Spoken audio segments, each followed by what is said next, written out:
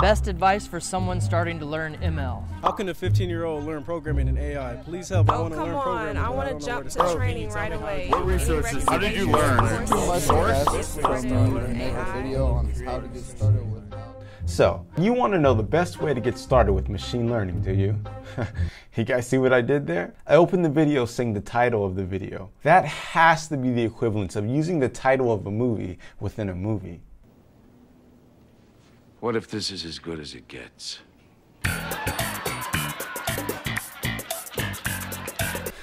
Moving on. So this is the #1 question that I get these days. So I thought this week it'd be a good idea to take a step back and address this, try and help some of you guys out. So, what's the best way to get started with machine learning? Unfortunately, I don't know how to answer that. You're all unique individuals with your own unique learning requirements. So on that note, remember to always feed your curiosity.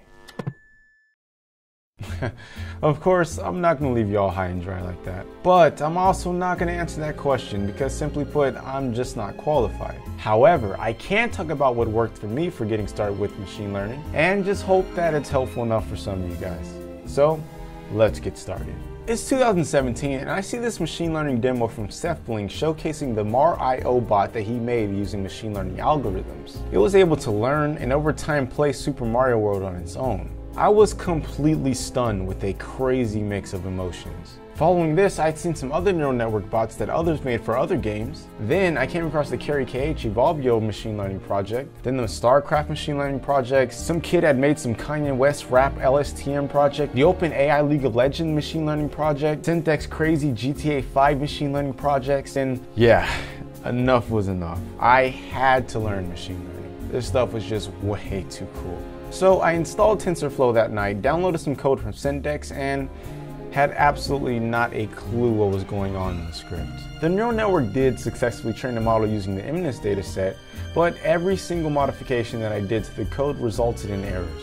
Now, this was partly due to me being completely fresh to the Python syntax, but incomparably more so due to knowing absolutely nothing about how to write neural networks. So I took a step back and did what any seasoned newbie would do. I did a quick Google search for how to write neural networks. And what I found at the time was more humble jumbo math lingo and symbols that literally looked like an alien language to me. Take your perceptron with the sigmoid activation function transposed by the product of the derivatives delta vector matrices propagated backwards through time to result in a Zarglar, no disrespect, but I have absolutely no idea what the hell you are talking about. At this point, I was feeling incredibly defeated, but I refused to take no for an answer. I've got a dream to fulfill.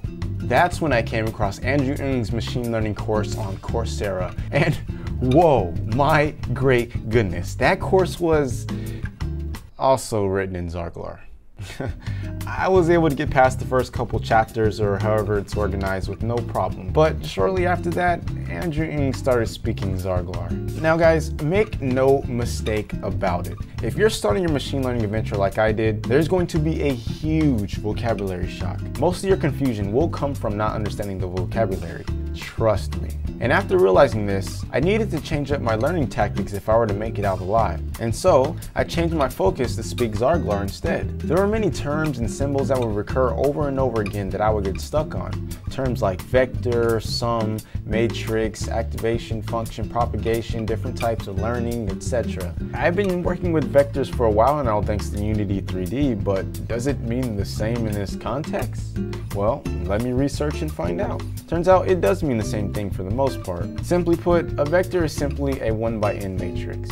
What the hell is this strange E symbol and how is it calculated? Well, let me also research that and find out. It turns out that this strange E symbol is actually the capital Greek character sigma, and it's just a mathematical way to indicate the summation of an array, or matrix, vector, or however you wish to index it.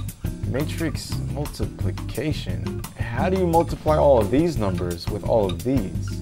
Well, let me research that as well and find out. It turns out there's a particular structure to matrix multiplication. You have to multiply the columns of matrix A by the rows of matrix B, and due to this, matrix B has to have the same number of rows as matrix A has columns. Your result will be a matrix the same size as matrix B, and to calculate this new matrix, you just calculate all the products from each row A times column B.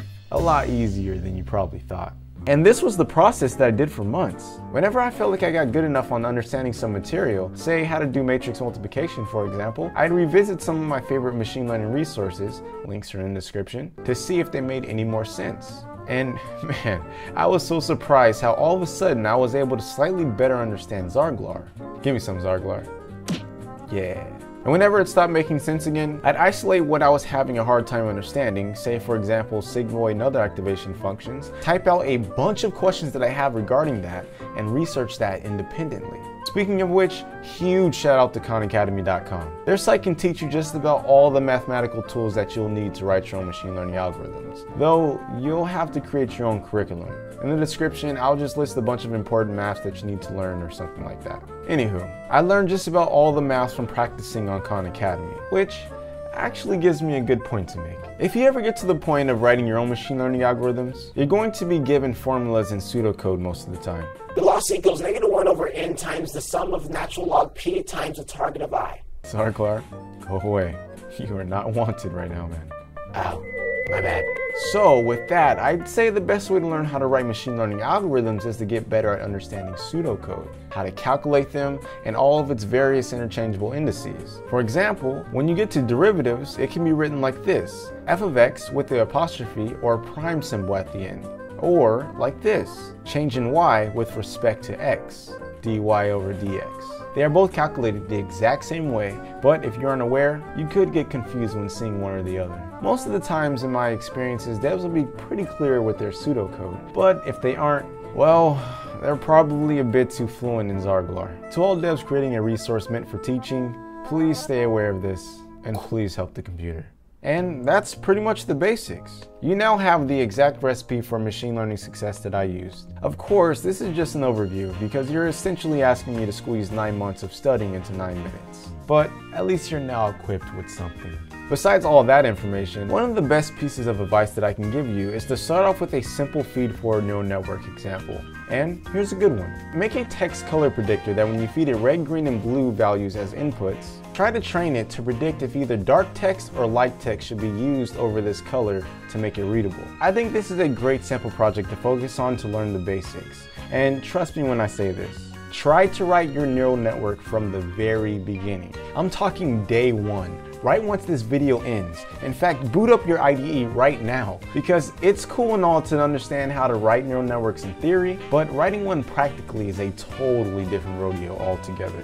You'll go to write this neural network, you'll get stuck, and boom, there you go. You have your first question to research. And then just keep up this process until you're successful. I super wish I had this advice from the start. I could have probably cut the time it took me to learn in half.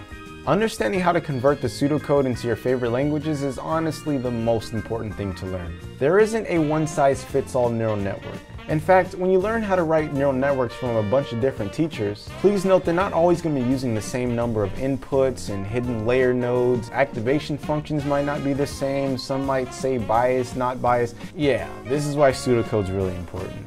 At some point, you'll need to rely on others' research and code if you really want to truly be able to have a great grasp on how to write your own machine learning algorithms. Especially at the fact that this space is still open research and there's something new announced almost every week, it feels like. So keep that in mind.